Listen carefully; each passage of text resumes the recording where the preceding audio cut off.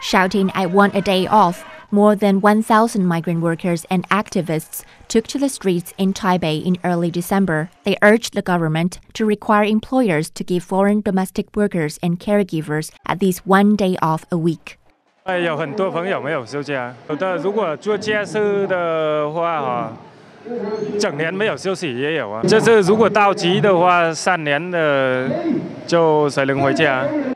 Nearly half of Taiwan's close to 190,000 foreign domestic workers and caregivers do not get even one day off a year, and only a small percentage get one day off a week, according to activists. Earlier this year, the government drafted the Domestic Workers Protection Act, which migrant workers had hoped would protect them. But they and activists say it's a big disappointment because it does not require employers to give workers time off.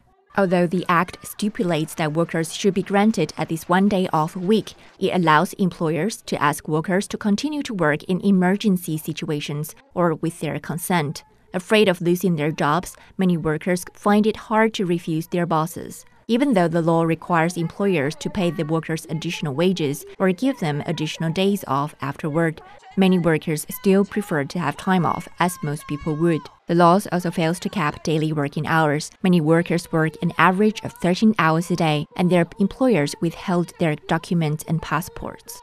劳基法所规定的，包括休假，包括他的工作的上限，包括他加班费的计算的方式，对外籍看护工跟外籍帮佣通通不适用。所以他们来台湾，等于是卖身来台湾当3年的奴隶。 Migrant workers in Taiwan come from Indonesia, the Philippines, Vietnam, and Thailand. Most don't care to resist because they need to keep their job to pay off the large amount of money they borrowed to pay brokers to help them find jobs in Taiwan and get here. To highlight their plight, they held banners and signs that read, "We want our day off, domestic work is work, and equality is for everyone."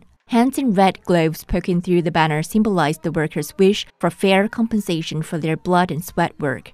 Many local Taiwanese, including college students, came out to support them. This woman held a sign that had an X over the word slavery. 我们认为现在政策就是一种欺骗，一种践踏他们人权的一种表现，所以我们觉得我们应该要站出来为他们一起加油。 Local students and activists also carried a large cloth that collected hundreds of palm prints from foreign workers to show their support. The protest has been held regularly since 2003 to lobby the government to protect the rights of migrant and domestic workers.